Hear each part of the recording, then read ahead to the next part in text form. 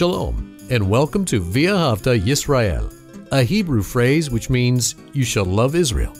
We hope you'll stay with us for the next 30 minutes as our teacher, Dr. Baruch, shares his expository teaching from the Bible. Dr. Baruch is the senior lecturer at the Zera Avraham Institute based in Israel. Although all courses are taught in Hebrew at the Institute, Dr. Baruch is pleased to share this weekly address in English. To find out more about our work in Israel, please visit us on the web at LoveIsrael.org. That's one word, LoveIsrael.org. Now, here's Baruch with today's lesson. Many times people talk about dreams, having dreams, and they want to have them interpreted. Realize something. When one receives a dream that is from God, and most dreams are not, it is rare. But when one receives a dream from God, let me tell you, there is a revelation from Him. You know the implications to it. And therefore, what we're seeing here in the New Covenant, when this angel of the Lord speaks to individuals, they never receive an interpretation, do you? No, what they receive is truth from God, and wise ones, they submit to it. Well, take out your Bible and look with me to the book of Matthew, chapter 2, and let's pick up in verse 13. We began that last week with the Magi, these wise men, these sages of Israel, that then being warned in the dream not to go and speak to Herod again, but to go back to their own country, which they did. And we see, look now to verse 13, and as they withdrew, behold, the angel Lord was manifested in a dream to Joseph. And this angel spoke, saying, rise up. Now here again, it is in a construction that speaks about being made to rise up. What does that tell us? That God is empowering Joseph, that God is supplying him. And that's why I said last week, when you are submissive to God, when you are hearing His voice through His Word, through the anointing of the Holy Spirit, through some revelation of God, when you submit to it, you can expect God to provide, God to move in your life. And this is what the Scripture is loudly proclaiming to the reader, saying, get up, take the child and his mother, and flee into Egypt, and remain there until which I will speak to you.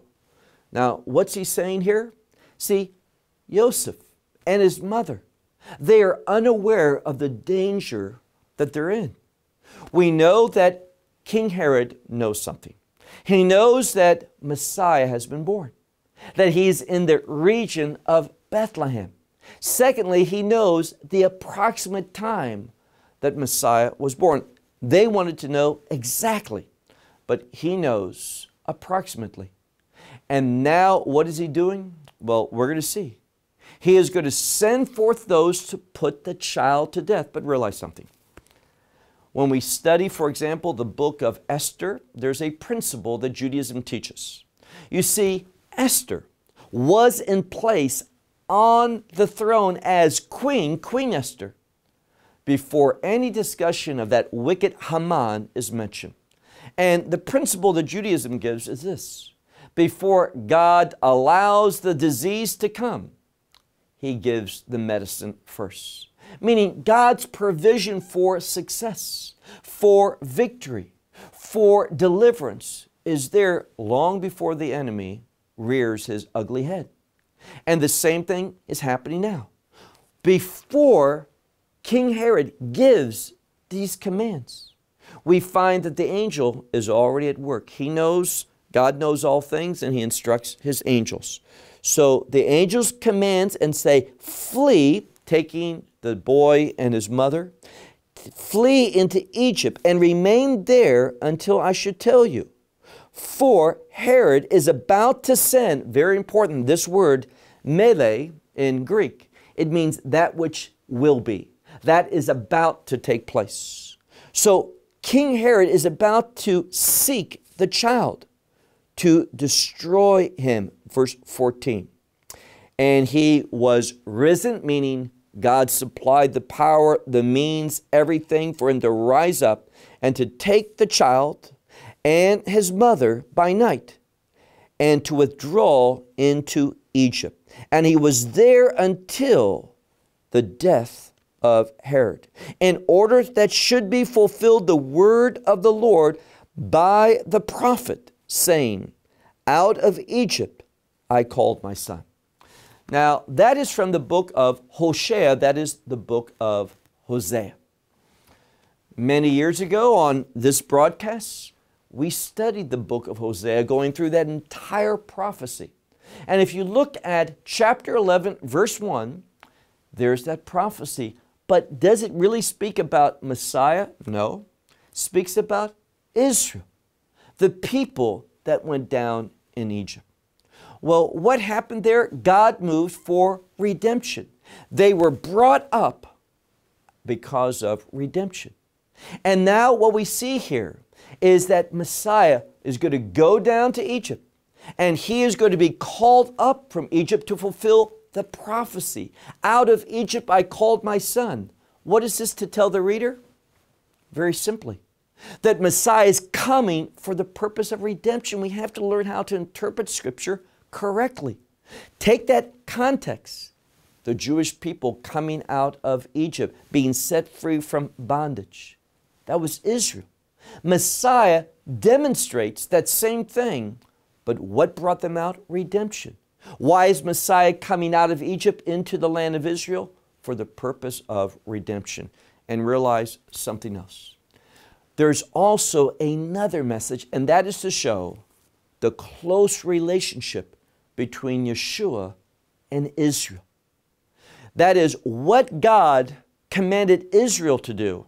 Fortunately, our people didn't do it. Messiah is going to bring about. So good news in this verse. That's what it's trying to say here. Once more, look at the end of verse 15.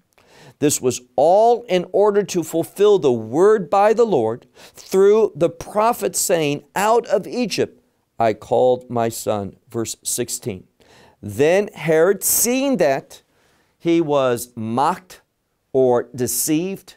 Now, it literally means to be made fun of. That's how he thought of it, by the wise men. He became exceedingly angry, and he sent to murder all the boys of Bethlehem and in all the regions round about her, from those who are 2 years and under, according to the time which he had discerned. There's that same word, to mean to investigate, to research something with great care and thoroughness. According to the time that he had discerned from the Magi. And all of this came about, why? Then fulfilled the word by Jeremiah the prophet, saying, and this is found in Jeremiah chapter 31. What's that prophecy? Where it says, a voice in Ramah is heard. Now, this has to do, and we'll see this in a moment, this has to do with Rachel.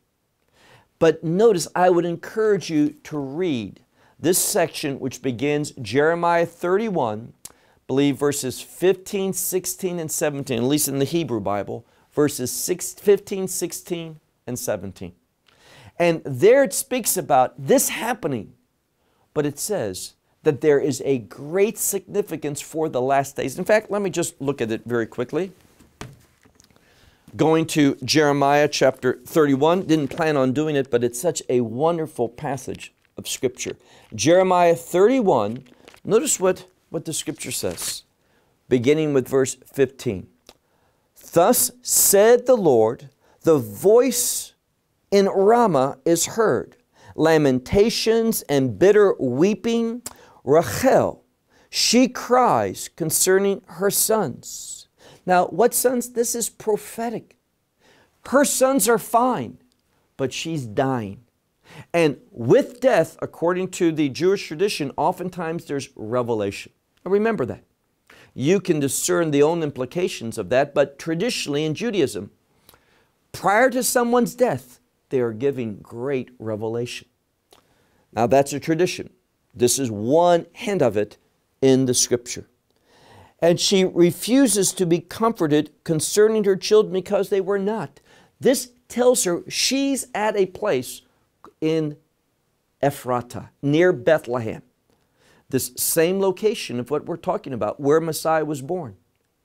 And there's crossroads that lead out of Israel. And it was on these very roads that the people went into exile, Babylonian captivity. And she had a prophecy of that. And she was weeping about the death that took place during the time of Nebuchadnezzar. And now we're seeing a similar occurrence of death and slaughter in Matthew chapter 2.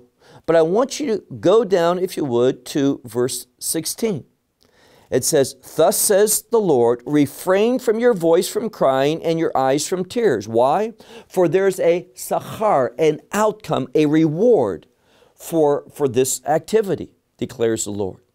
For they will return from the land of the enemy, their enemy, speaking about redemption.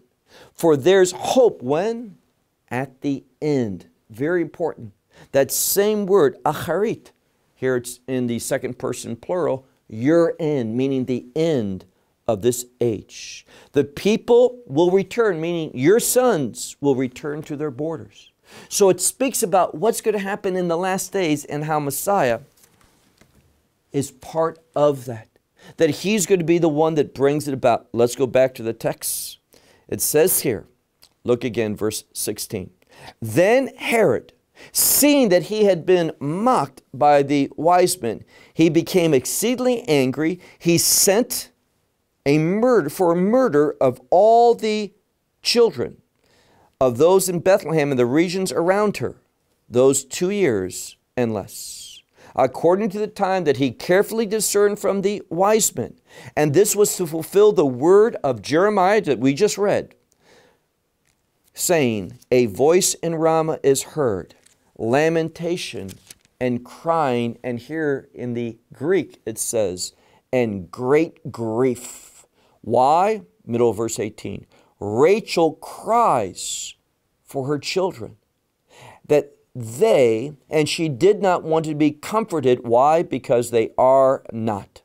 So notice again how frequently we see Matthew choosing Old Testament prophecy in order for us to rightly understand this New Testament revelation. It's all very clear. Verse 19. And Herod, having died, behold, the angel Lord in a dream was manifested to Joseph in Egypt, saying, "Be risen," that is, rise up, "take the boy," the child, "and his mother, and go into the land of Israel. For those who sought the life of the child are dead." Verse 21. And one of the things we see repeatedly is how Joseph, and this goes back to what it says earlier about him, that he was righteous. Why? He responded, and this is what the Scripture is saying, he responded to the revelation of God. Everything that he heard, that he knew, this is God. This is a commandment from Him. What did he do? He responded in obedience. Verse 21. And he rose up, he took the child and his mother, and he went into the land of Israel. But he heard that Archelaus, the king, was ruling over Judah in place of Herod, his father. And when he heard it's the same family, the Scripture says he was made afraid about this. And he was afraid there to go.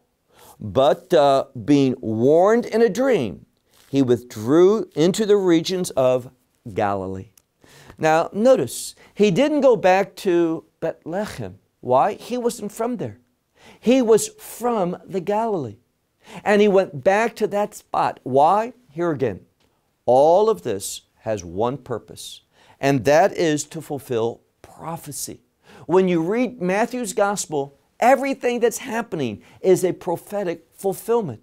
And that's why if you're really serious about knowing God, knowing His Word, understanding His truth, and applying it to your life, then you are going to be interested in prophecy. I'm speaking about biblical prophecy. Books such as Isaiah and Jeremiah and Ezekiel, and those what we call the minor prophets, not because they're minor in significance, but because they're shorter in length. This is something that we need to emphasize and read and pore over so that we have a right understanding. So we read, verse 22, that Joseph was afraid when he heard this one, Archelaus, was ruling over Judah. And he, having been warned in a dream, he withdrew into the regions of Galilee.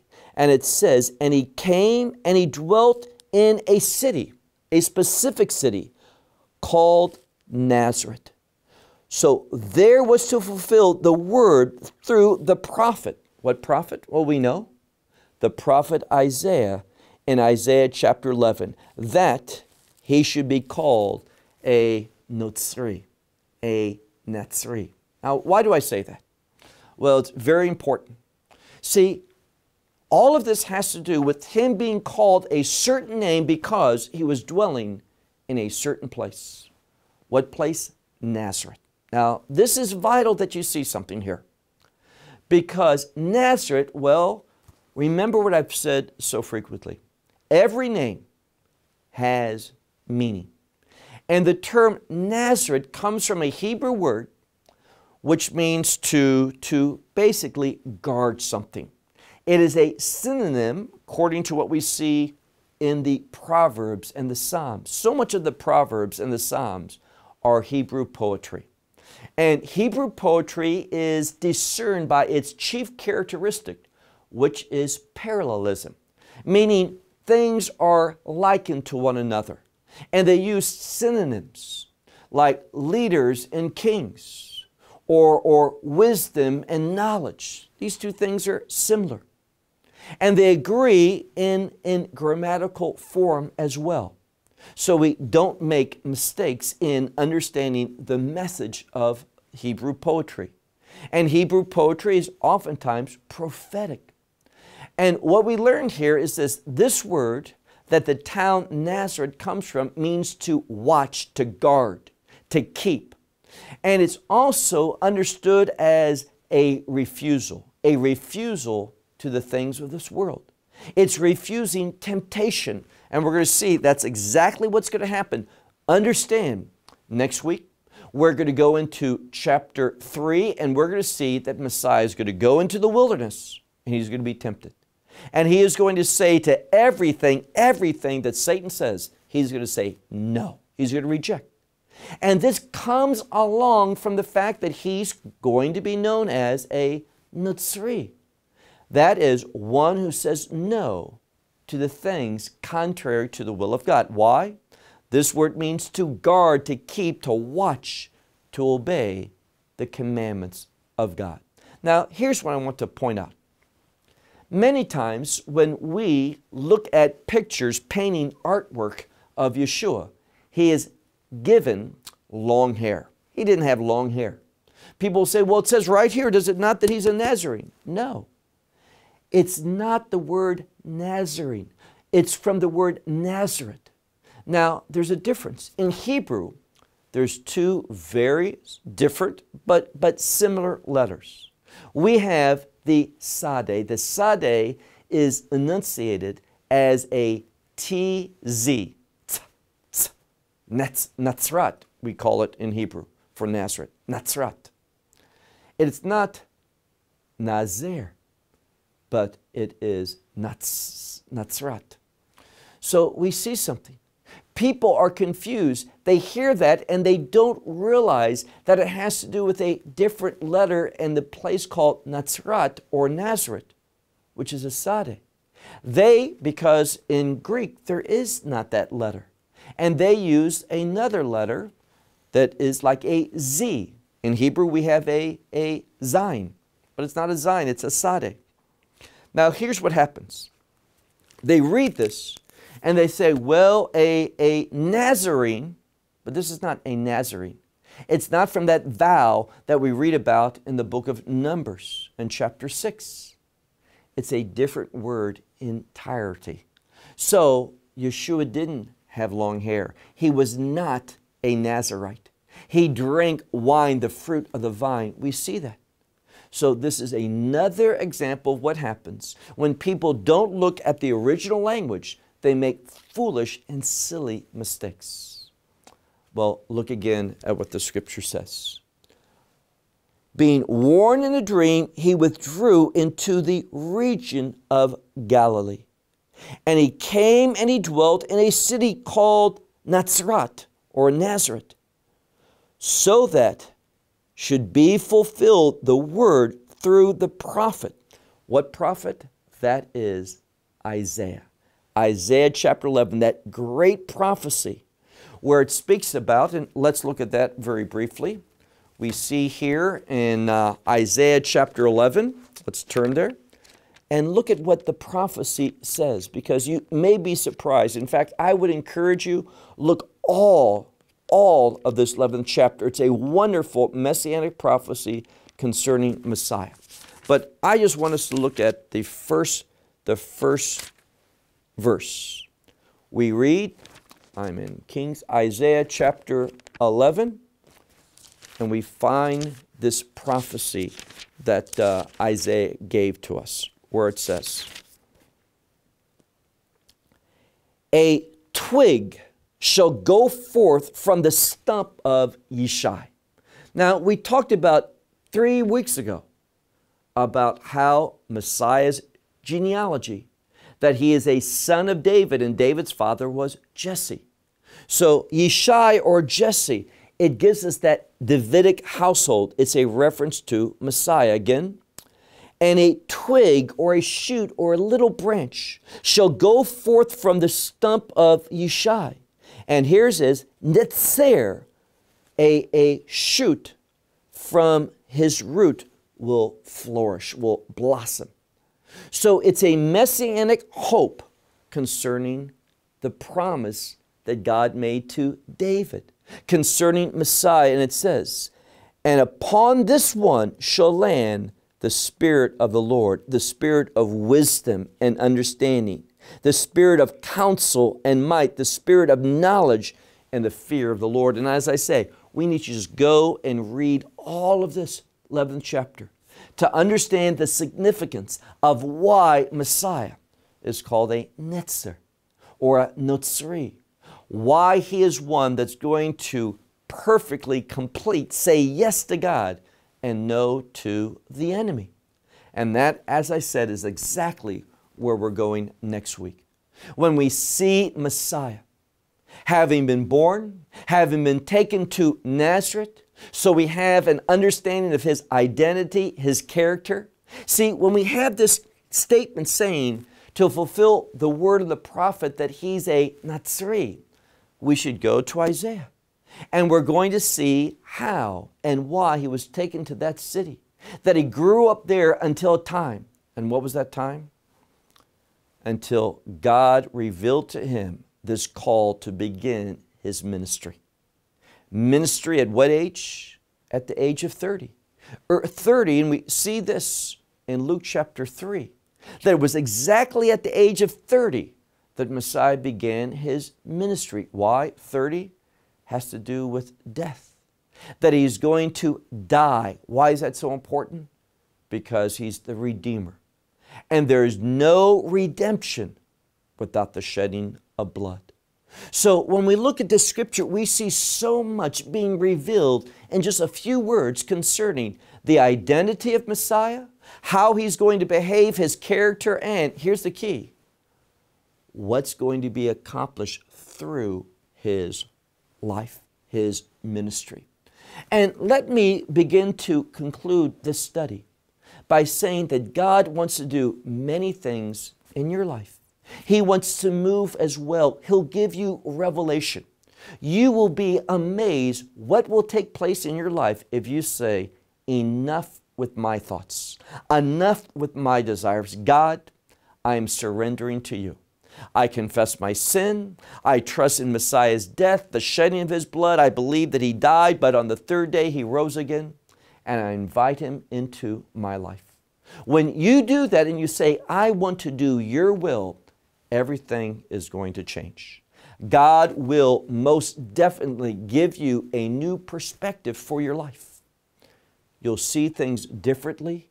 You'll have different desires, and you will begin to become a recipient of God's provision. You will see Him moving, directing, providing, giving what you need in order to fulfill His will. And you will see how faithful God is, how He is full of faithfulness to provide exactly what He said He would do. God will not leave you, He will not forsake you, and He will not disappoint you. He is going to be the source of a life. What type of life? Well, as Messiah said, He says, I come that you might have life and have it abundantly. And you're not going to know that life of fullness, that life that satisfies, that life that is a life of assurance and confidence and satisfaction until you humble yourself, until you surrender to the revelation of this book. And you might say, well, I feel so inadequate. You know what? When I look at the Scripture and read these pages, I see person after person, man after man, woman after woman that God used, and they all felt so inadequate. Probably the best example of that is Moses. How he said, God, just send someone else. But Moses received God's provision, a provision for everything. Even when the children of Israel stood up and rose up against him to stone him, God delivered him out of their hands. No, Moses. You think he has any regrets for serving God? He does not. In fact, no one who has served God, who has taken His word, His revelation, applied it to their life, no one ever regrets doing so, and neither will you. Humble yourself. Trust Him. Believe His word. Apply it to your life and be ready for an adventure. That God will move you, lead you, guide you into things you would have never imagined. And He will give you that peace that passes all understanding all through that journey. Well, once more, our time is ended until next week when we continue on in Matthew chapter 3 and we see Messiah's overcoming the temptation of the enemy. Until then, shalom. Well, we hope you will benefit from today's message and share it with others. Please plan to join us each week at this time and on this channel for our broadcast of LoveIsrael.org. Again, to find out more about us, please visit our website, LoveIsrael.org. There you will find articles and numerous other lectures by Baruch. These teachings are in video form. You may download them or watch them in streaming video. Until next week, may the Lord bless you in our Messiah Yeshua, that is Jesus, as you walk with Him. Shalom from Israel.